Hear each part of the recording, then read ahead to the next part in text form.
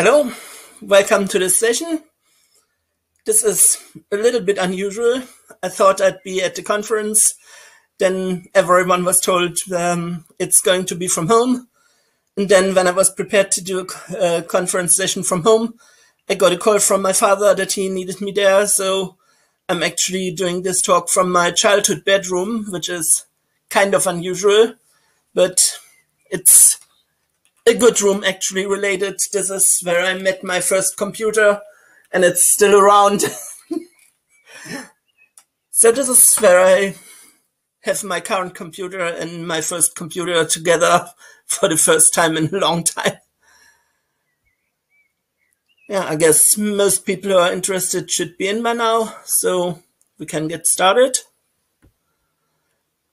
This talk is obviously going to be about toolchains and cross-compilers and what has changed, because not everything is the same it used to be some 20 years ago.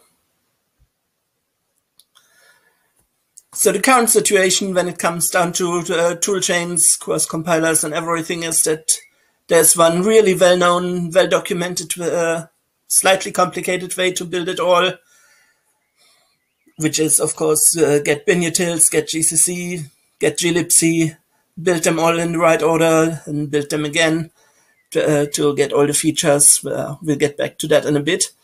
And there's also a couple of alternatives, but not a lot of people are aware of them, or not a lot of people have used them. And they're certainly not as widely known as the traditional way. And we're going to take a look at what those alternatives are, where it makes sense to use them, and where it makes sense to stay with the traditional way of doing things. So the best known way is obviously to grab binutils, then GCC, build a minimal GCC compiler for your target platform that has only seen no threads, probably no support for shared libraries. And then you build glibc, and then when you are done with that, you build GCC again, enabling a few more features, including libstd++ if you want C++ support, including threading and all the other advanced compiler features you may need. LTO is another thing that's usually not in the first stage compiler. And of course, this approach still has some advantages. It's by far the most widespread. Most of the first third-party libraries and applications have been tested in this setup. It's what's at the core of almost every, at least desktop distribution or server distribution out there. Some embedded devices have gone another way already, but most of those devices are devices where you don't actually get to look at what they're doing. And of course, along with that comes the fact that people you are talking to on IRC mailing lists, forums, have done this and will be able to help you out with any problems there. You will probably also find people to help out with alternatives, but they may be a bit harder to find. So let's take a look at what some of the alternatives are. First, you will need a compiler, which is GCC in the traditional option. There's one compiler that is equally good, which is Clang, which comes from the LLVM suite. LLVM also has replacements for binutils, so you can skip the binutils step as well. In LLVM before version 10, that was a bit complicated because the linker that came with it just wasn't good enough and couldn't replace LD. But in LLVM 10 that has changed. You can build pretty much everything with LLD these days. So if you're opting for Clang, you don't really need binutils anymore. Oh, and before I forget, there is the Q&A session that you can see. In the default setup, it's under the video window. Feel free to type questions there at any time. Interrupt me when you feel like it. I can't guarantee that I'll notice it immediately, but I'll try to answer questions in a timely manner. Okay, back to the topic. Yeah, LLD has become good enough to replace binutils, so instead of compile binutils and then compile GCC, you can opt to just compile LLVM in Clang. One of the interesting things about Clang is that it's a cross-compiler by design. So with GCC and a lot of other compilers, you have to build the compiler once for every target you want to support, whereas Clang can be built for any supported platform at the same time. So unless you want to, you don't build all the platforms at the same. You don't build different compilers for all the platforms.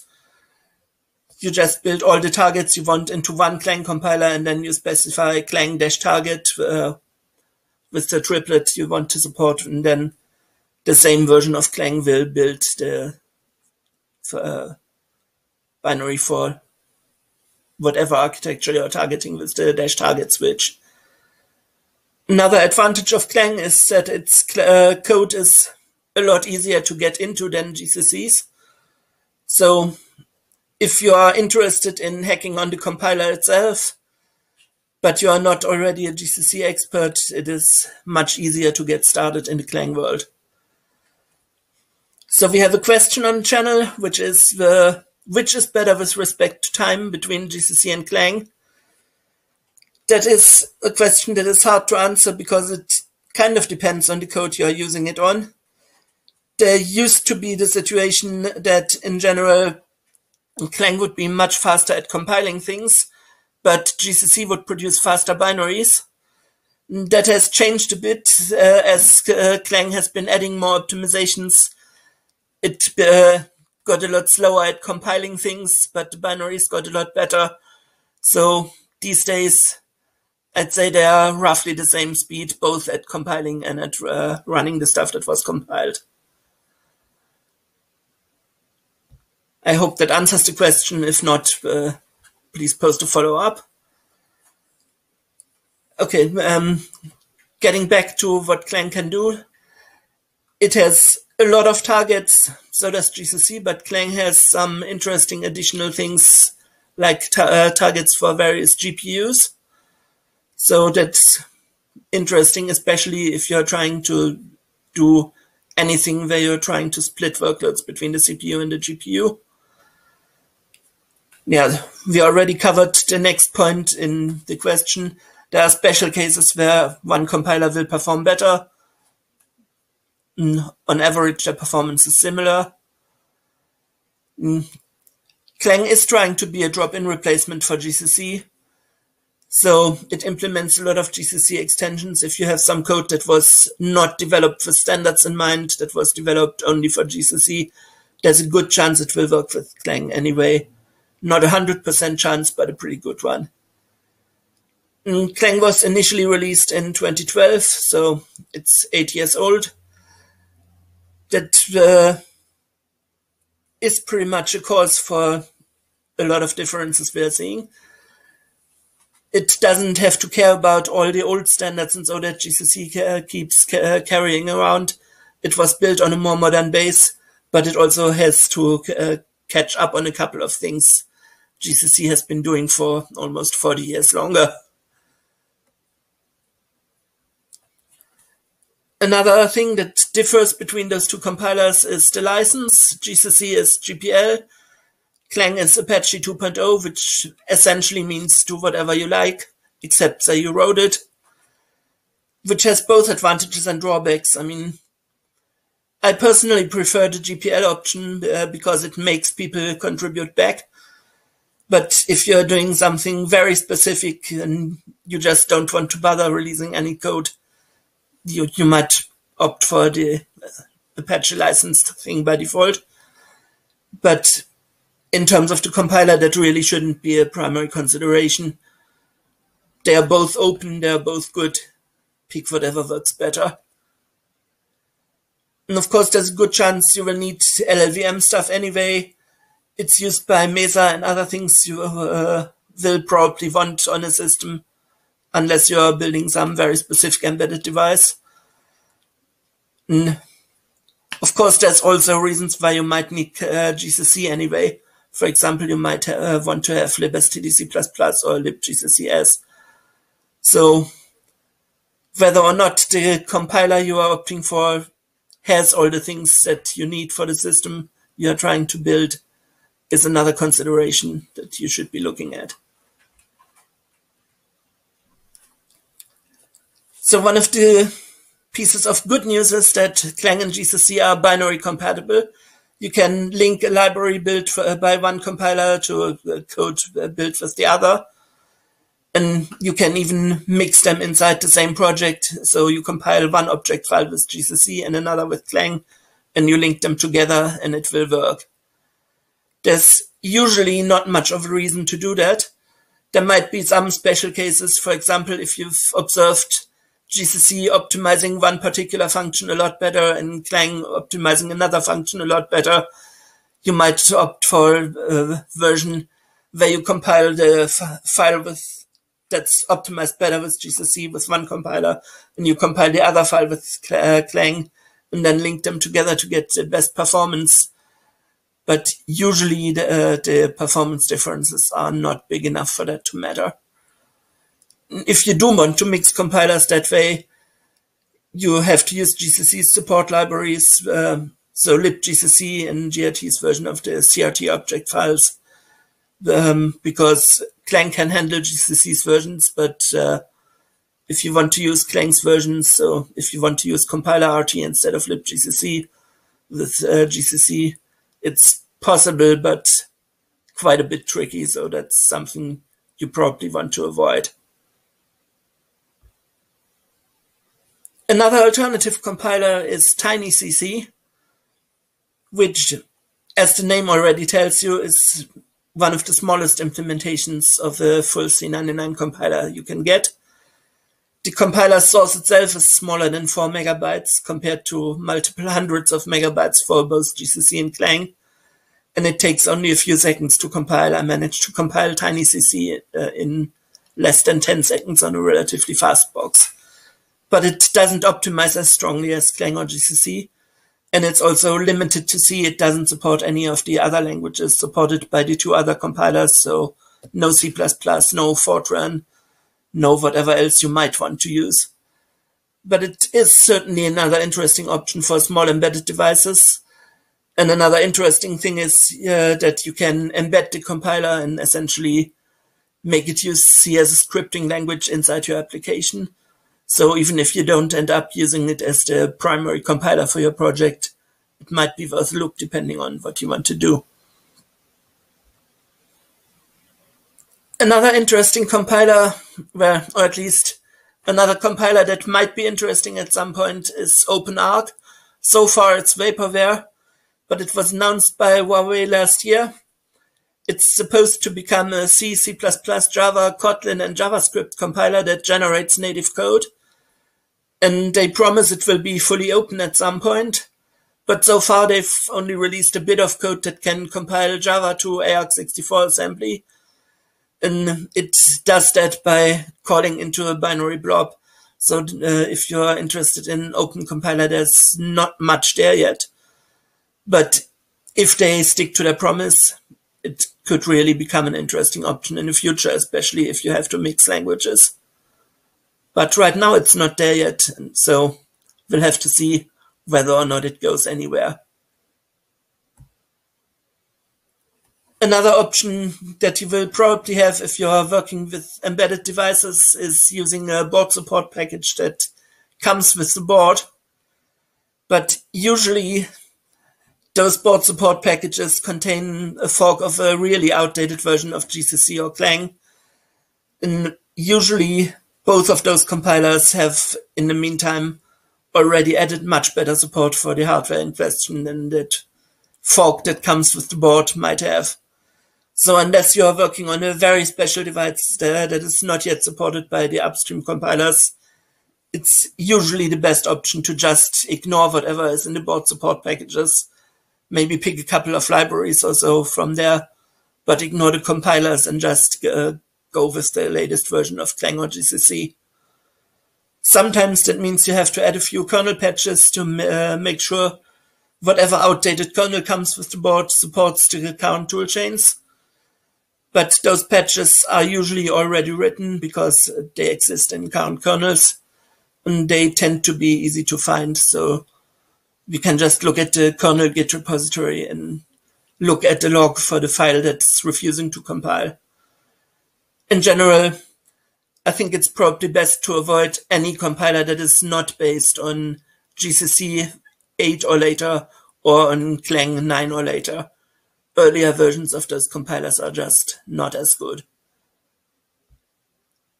So, summing it up, GCC and Clang are both good options. There's no clear winner. TinyCC is also interesting to look at depending on what you're doing, but just not that great a general purpose compiler. Both of the big compilers have been used to compile full systems, now even including the kernel. Most Linux distributions that you're using on your desktop on a server will probably have been built with GCC. There's a few like OpenMandriva and Android and some of the BSDs that are built mostly with Clang. In some distributions that like to build everything from source, you're offered both options. So both compilers have had a lot of testing with all the standard open source components.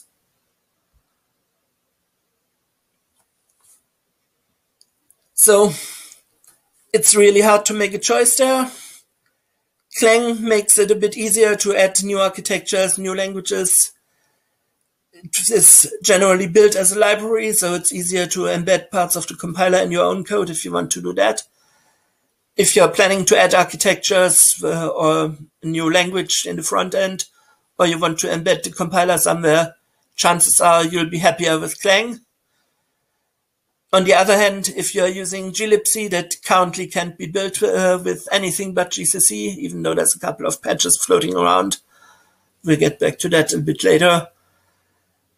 And if you don't need any of the other extras offered by Clang, you may want to go with GCC for everything as well. They're really both good compilers.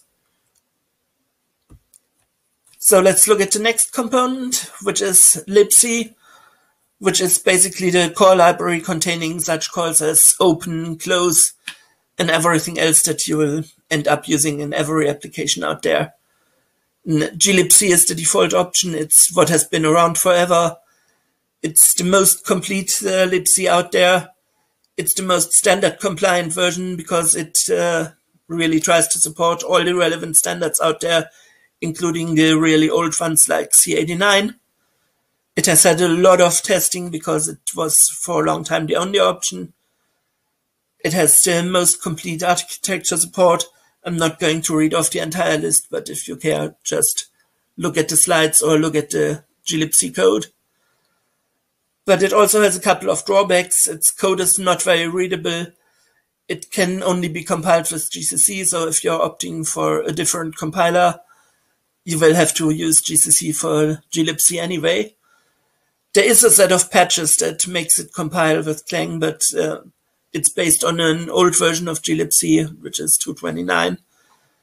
So it might be an interesting project to look at those patches and port them over to current glibc. Another drawback of glibc is that it's not very optimized for small systems. It's rather big, so roughly 4 megabytes for LDSO, libc, libm, libpthread, which are the main components you will need anyway. Of course, if you are targeting a high-end desktop or a high-end server, 4 megabytes really don't matter, so that's not a big deal. But if you're targeting an embedded system or a low-end desktop, where you really want to save a lot of memory, like if you want to get anything to work on my old friend here, you probably don't want to use glibc. One alternative that has come up lately is Muzzle, which is interesting because it's also very complete. It's fast, it's relatively small, only 785 kilobytes compared to glibc's 4 megabytes. It was written with C11 and POSIX 2008 compliance in mind, instead of also targeting all the older standards. But it does support a lot of commonly used glibc and Linux and BSD extensions. So most of the code you see out there will compile against Muzzle without problems. It also has pretty good architecture support, not quite the full list that glibc has, but pretty much all the interesting architectures are covered. In terms of architecture support, one really interesting thing in Muscle is that it's the only libc I've seen that supports OpenRISC. I don't know if OpenRISC will ever really go anywhere, but it's an interesting architecture, and so far, if you want to use that architecture, you're stuck with Muscle only. Another key advantage of Muscle is that it has readable code, so if you want to figure out how your libc works, Muscle is probably the best option to look at. glibc is rather complicated to understand, so is uclibc, which is the next option. Muscle has been around since 2011, so it looks like it's there to stay, which is certainly a reason to consider it. Another option is uclibc-ng, which is another relatively complete, fast and small libc implementation. It's about 1 megabyte in a full config, but the interesting thing in uclibc is it can be stripped down easily. It has a make config target that is just like the kernel's config, where you get a list of all sorts of optional features, optional functions that tend to be quite big. You can throw them out easily by just saying, okay, I want this and this and this, and I don't want that and that and that. So if you're building an embedded system and you're not using all the functionality from libc, stripping out stuff is acceptable, then uclibc-ng might be an interesting project to look at. Another one is klibc, which was written for early boot up process. Some distributions, most Debian derivatives, use klibc for their initramfs in early boot up process, which is what it was actually written for. It's only a subset of libc functions, optimized for size over performance. It uses kernel structures directly to avoid type conversions. So, for example, the kernel has its own idea of struct stat, and most libcs have their own idea. And when you call stat in a libc, there will be some conversion going on. Whereas in klibc, you just use the kernel struct stat and it gets passed on. And this type of thing makes klibc extremely small. It's only 75 kilobytes. But it's not powerful enough to act as a real-world libc. It doesn't have all the functions that you will need to compile a full system. It might be good enough for some embedded systems. One thing to look out there is it uses GPL kernel headers, and that results in a kernel license situation that is not completely clear. So you might end up putting your entire system under the GPL, making it problematic if someone wants to run any non-free applications on top of it, which of course, if you're trying to push open software heavily, might be a good thing. But if you're targeting people who might be doing anything, that's a reason to avoid it. There's another thing, much like the OpenArc compiler we've talked about before, this is vaporware for now, but there's some code there. It's the LLVM libc. It's in really early stages. There's some code you can look at, but it doesn't do a lot yet. I wouldn't usually have listed this because it's still in early stages, but it has some really interesting features, like it's designed from the ground up to work with sanitizers and fuzz testing, so you will likely not end up running into all sorts of bugs that have been plaguing other libcs for decades. It's targeting only C17 and up, so you won't have to carry around all the prehistoric craft. One design goal of it, given that it is just like the Clang compiler, a part of LLVM, is to use source-based implementations, so write everything in the libc in C itself, instead of going down to the level of writing assembly that you will find in most other libcs. And while at it, fix the compiler to generate code that is just as good as the handcrafted assembly code you will find in other libcs. So, if nothing else, this libc will help make the compilers better. And of course, it does come out of a project that has a track record of delivering good options, so I'm pretty sure they will get there eventually. It's not like it's just some project that has sprung out of nowhere saying, okay, we're doing this and we will be better than everything else, and then it will disappear in a couple of days again. There is another option, which is Bionic. If you've ever looked at Android source code, you'll have seen this one. It's originally based on the BSD libc. It contains some code from FreeBSD, some from OpenBSD, some from NetBSD, and some written for Bionic itself. It currently only supports the most relevant architectures, 32 and 64-bit versions of x86 and ARM. It is quite optimized because a lot of vendors put a lot of effort into optimizing Android. In the early stages, it used to be totally unusable for building a regular Linux system, like it didn't have System 5 shared memory, which was needed for X11, but it has largely caught up on that, and it's by now a fully usable libc. But unfortunately, at the same time, they've added a lot of things to it that are really not existent in stuff outside of Android. So there's the Apex stuff, which essentially tries to mount any files as directories and look at what's in there, which is part of Android's package manager.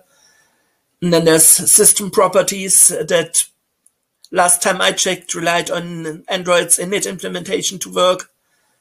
And the build system is tied to the Android tree. And so it is kind of complicated to rip out Bionic and build some non-Android system on top of it. But of course, doing that gives you a couple of interesting options, like using closed drivers that have been written for Android without having to go through hacks like libhybris. And it may be interesting if you're building the Linux Android hybrid system, which in some ways makes sense. There's one comment in the Q&A which says actually CoreStool-ng can build Bionic, so you don't need Android's build system. That is really good news. I'm definitely going to check that out. I must have missed that when it was added. And I hope it targets current versions of Bionic. That could make things a lot easier. So I'll definitely check it out and maybe talk about that at the next DLC. There's a few more options, but I'm not going to consider those for full libcs for a system. There's newlib, which is limited to static linking. So you might want to look at it if you don't need dynamic linking, but pretty much everything except super low-end embedded devices will want dynamic linking, which pretty much rules it out. And then there's diet libc, which is another very optimized for size libc, but it's not very actively maintained. The last release was, I think, 2 or 3 years ago. Another drawback of this one is that it's GPL licensed, which for applications is great, but for something as low level as a libc is probably going a bit too extreme, because that puts your users into questionable situations if they want to run anything non-free on top of it, like trying to build Steam or something on top of GPL libc would be problematic. So that's probably another one you may want to look at if you have some special needs, but it's not as general purpose as the others. So what's the best choice to make? Again, there's no super clear winner. If you need maximum compatibility with all the standards, if you need binary compatibility with the big distributions out there, you pretty much have to go with glibc.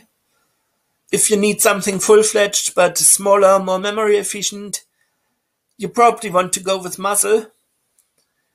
If you want if all you need is a subset, And you can strip out unneeded components if it's clear what you won't be needing.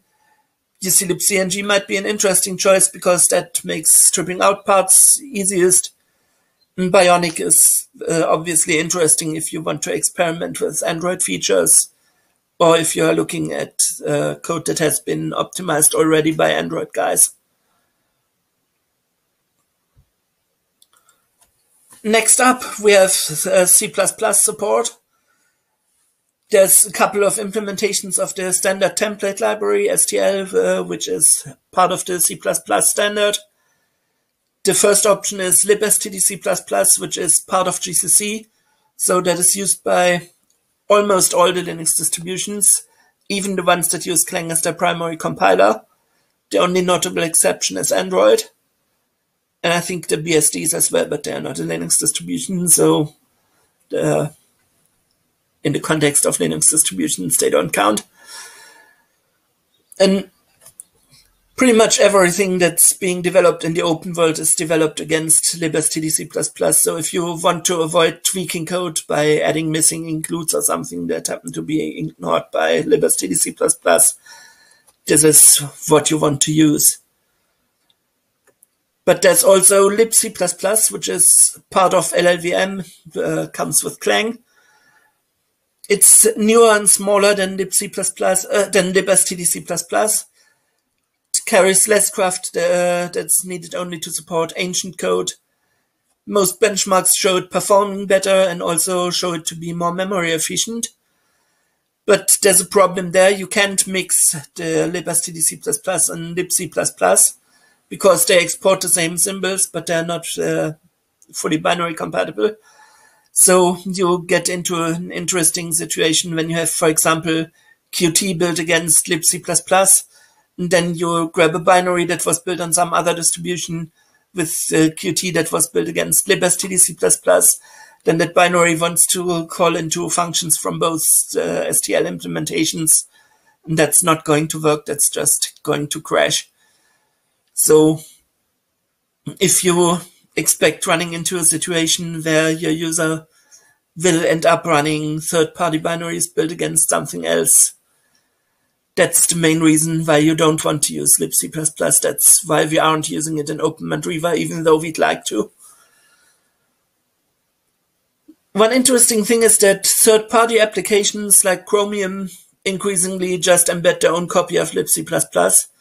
Obviously, they can do it because they don't expect anything else to link against their binaries. So they make sure that anything that is linked against it is not linked against any system library that would be using a different STL. So if you want to go their way of essentially including an entire distribution in your binary, libc++ is certainly also a really good option. For the sake of completeness, there's UClipC++, which was an attempt to write an STL implementation to go along with UClipC. An interesting feature there is that you can strip out some parts of the STL, but the last commit to it was in 2016, so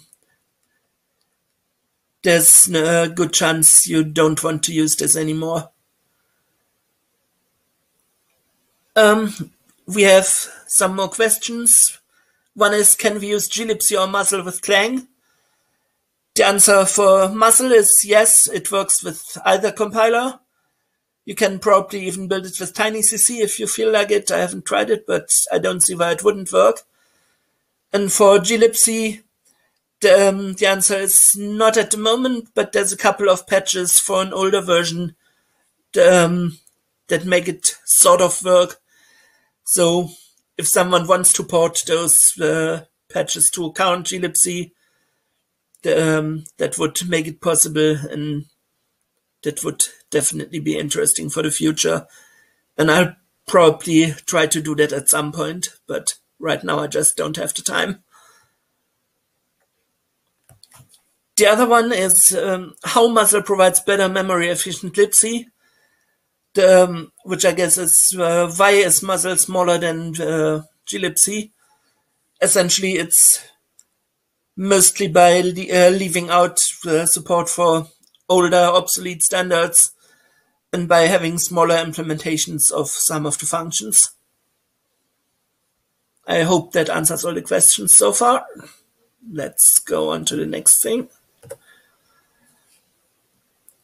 Conclusions for C++ support is essentially, if binary compatibility with other Linux distributions is a big concern, you really want to go with libstdc++ because that's what everyone is using. But if you're using Clang and you care about performance and memory efficiency more than compatibility, libc++ is something you clearly want to look at. Okay, lastly, we want to take a look at what the right thing to do is in a distribution.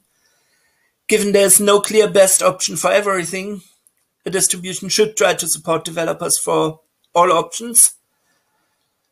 I'm going to talk about some things we've already done in OpenMandriva and that you can be doing in your favorite distribution as well.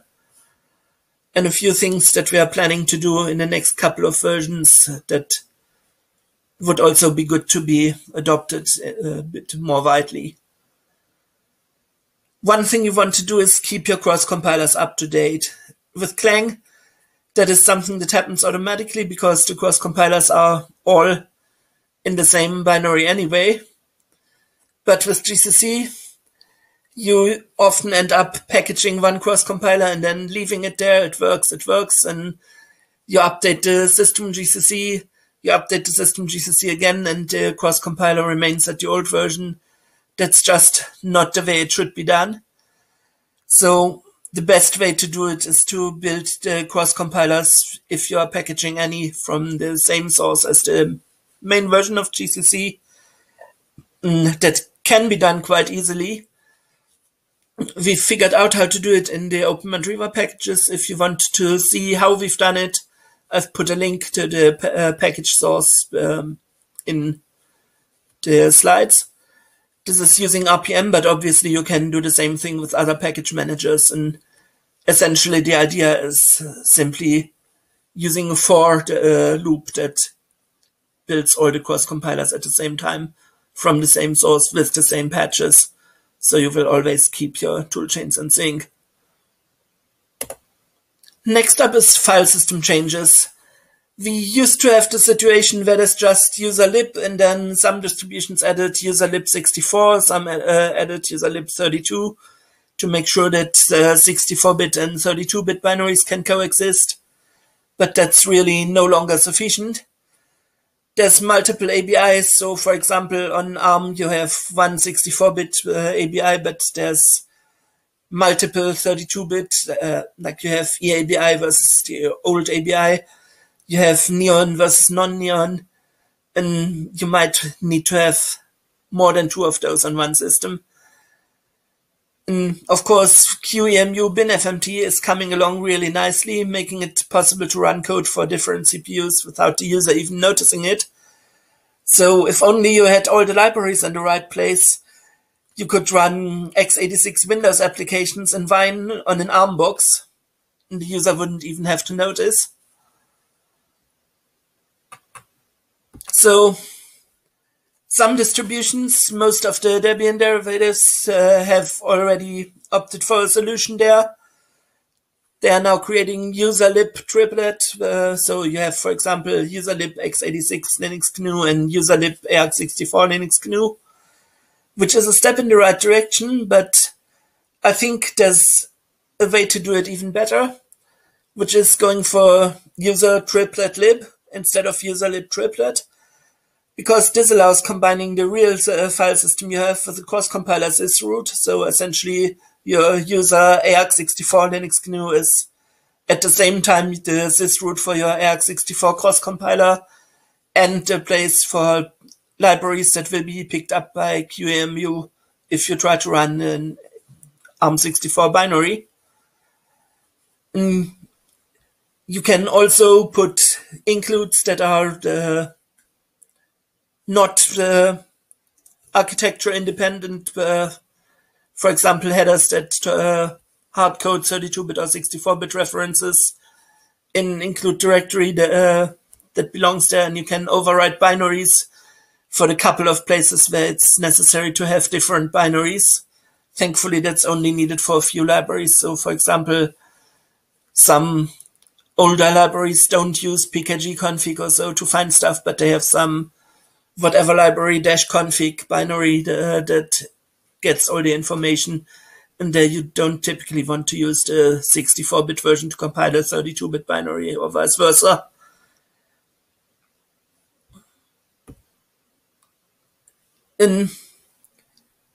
This type of file system change also makes it possible to keep all the compatibility with older systems you want, because you can just create a symlink that links the triplet /lib directory that you created in this change to the traditional directory name, whether that was lib or lib32 or lib64.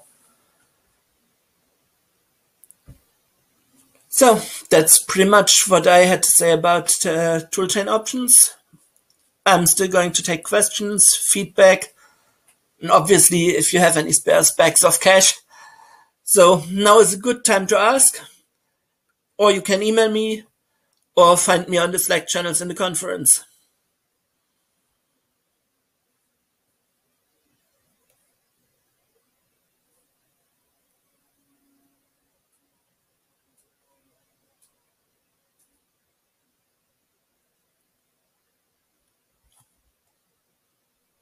Okay, it doesn't look like we're getting more questions.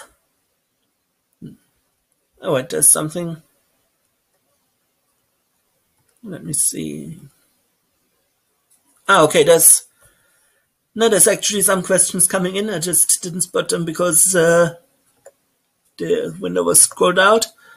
So one was, what does STL mean? That's the standard template library.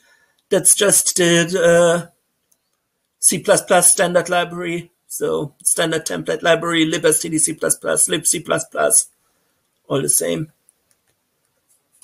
So another question was, can glibc be built leaving out the older legacy functionality? Not by itself, but obviously if you're comfortable tweaking makefiles, editing stuff, you can adjust it. The code is open, so if you want to do it, certainly you can. Next question, what do you think about function multiversioning to support for support of multiple args in one binary?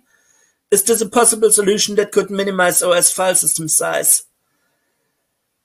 I haven't actually seen an option that would allow multiversioning for completely different architectures, like that would allow a 64-bit ARM and a 32-bit x86 version of the same function in the same library.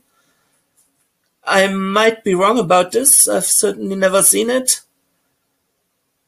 But the drawback of that obviously is that it makes it hard to strip out stuff you don't need. So, for example, if you're building the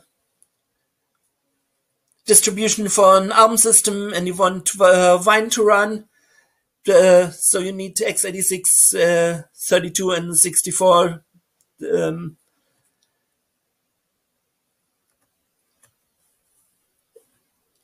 There's no way a user could just decide, I don't want to use Wine anyway, so let me just strip out all the x86 crap of the from the library. So for this particular thing, I don't think that's really much of an option. Obviously, it is interesting for stuff where you're targeting, for example, an Intel x86 and AMD x86 with slightly different options, where most of the functions can actually be the same, and you just want specific functions optimized for one particular processor.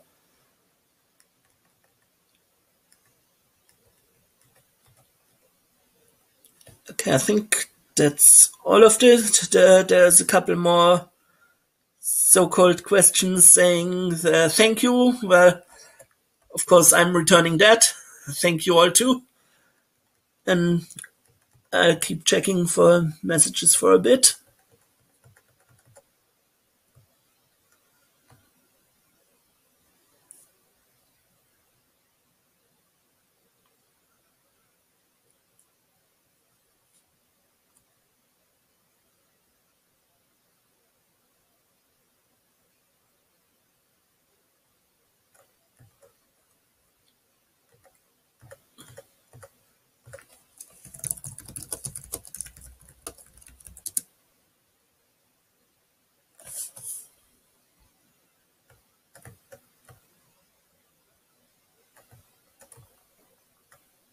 Okay, unless I've missed anything, we got all the questions covered.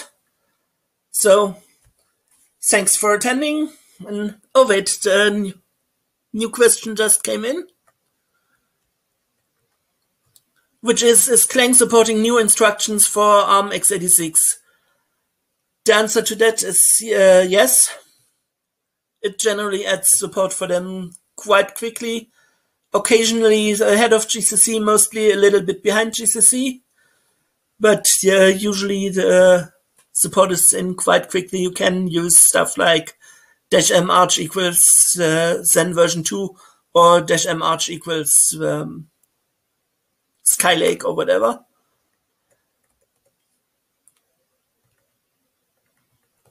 Okay, another one is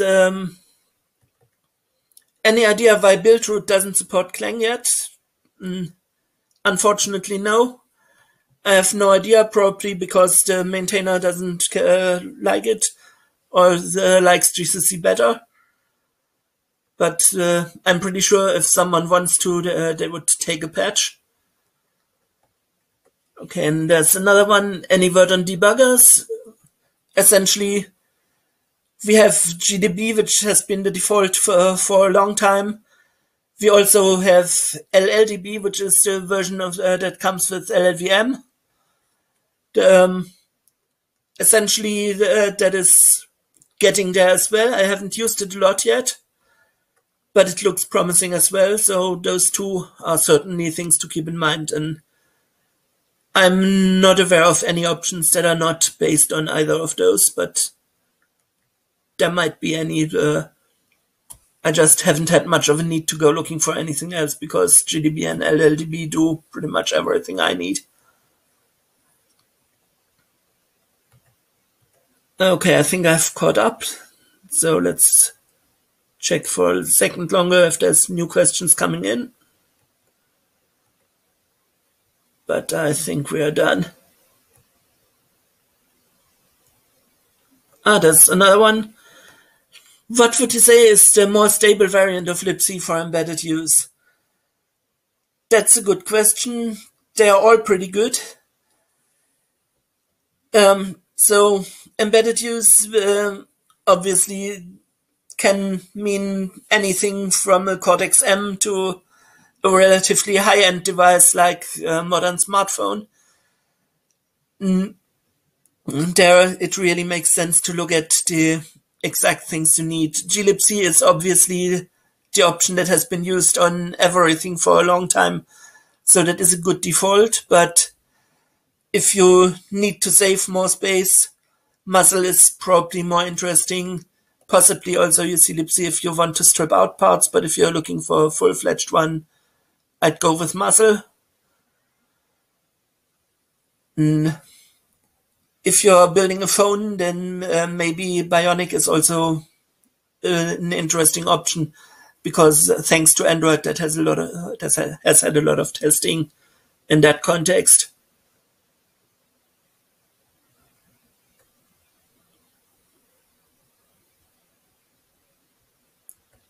Okay, let's see.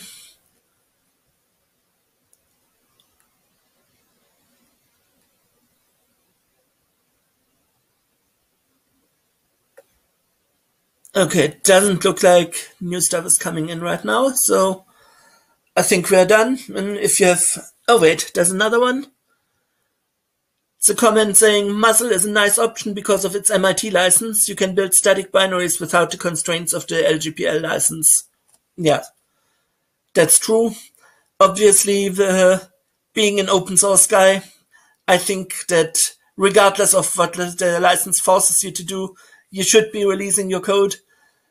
But if for some reason you can't do that, obviously the MIT license is another reason to go with Muzzle.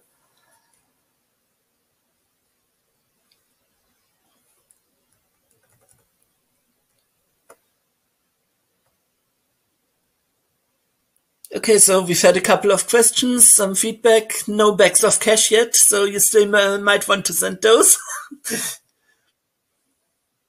Another thing coming in. Just thanks. Well, thanks to you too.